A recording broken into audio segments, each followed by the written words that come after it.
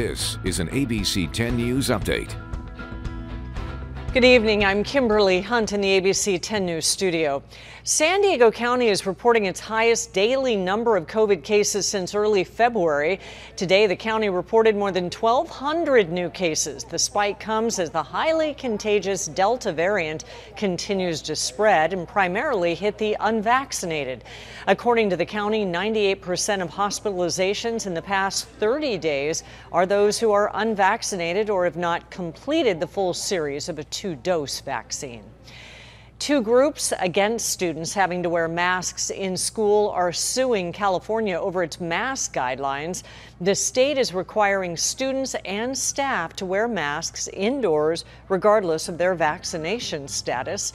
In a joint lawsuit, the groups Let Them Breathe and Reopen California Schools argue that the mandate is harmful to students.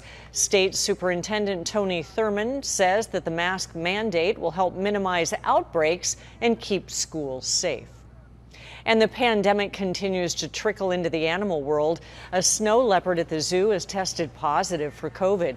Staff tested Ramil yesterday after noticing he had a cough and a runny nose. The zoo says his symptoms have not progressed, but he and the other 3 big cats that he shares an enclosure with are being quarantined. In January, 8 gorillas tested positive for COVID at the zoo's safari park, likely contracted from a keeper.